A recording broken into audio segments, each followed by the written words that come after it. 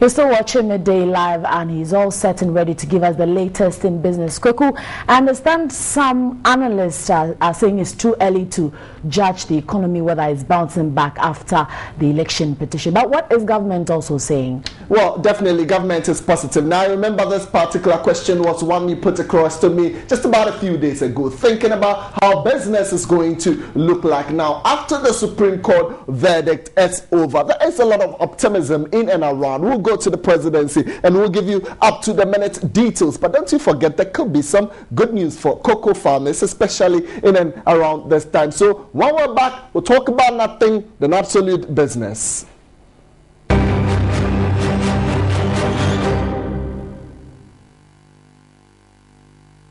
All right, my name would be Kweku Tseme. Now, details of our stories. We have government is highly optimistic, business and investor activities will pick up following the Supreme Court verdict. A government spokesperson, Murtala Mohammed, says government's successful adjudication of the election petition case has sent very positive signals about the country to the investor community. The details is with our correspondent, Kojo Hayford.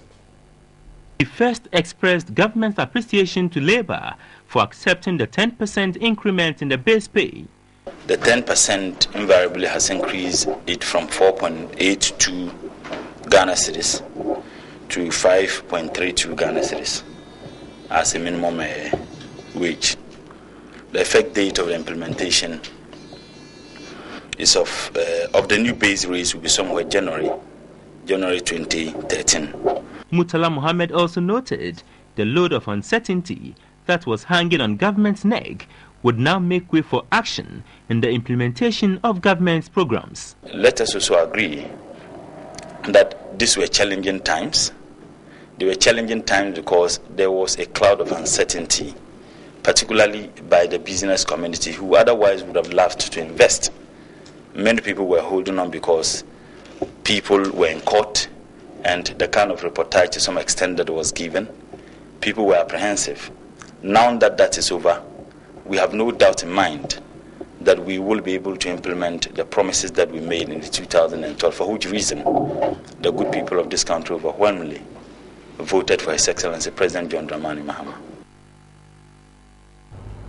All right, so investor confidence very positive. Now, we will stay on the beat. We'll tell you about it. We'll monitor activities. But just before then, let me just take you around to the commodity market. Cocoa might not be looking too good, but cocoa farmers could be smiling, especially around this time as the government is looking at getting them all their bonuses. Now, this is the details. Over 6,000 cocoa farmers in 6 cocoa growing districts in the Ashanti region and the Bunohafo regions have received $537,306 as bonuses in the cash and inputs disbursed by the produce buying company. The figure represents some of the premiums that the farmers are supposed to be getting. More details in this particular story.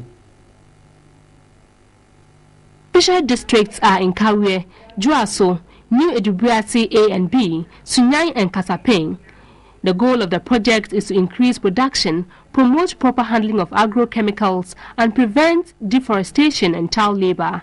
To achieve this objective, the selected farmers were taken through training on good agricultural practices, good environmental practices, and good social practices.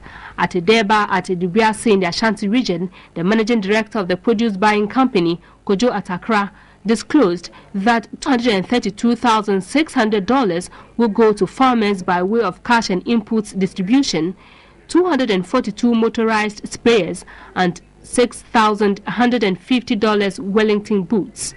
The yields that we get from our farms is rather low compared to what we get from other countries.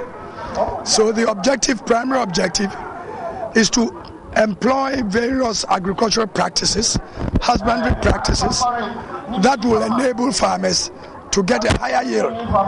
The head of sustainability, Tartan, Joseph Larose, reiterated the company's commitment to invest in the capacity building of farmers' groups.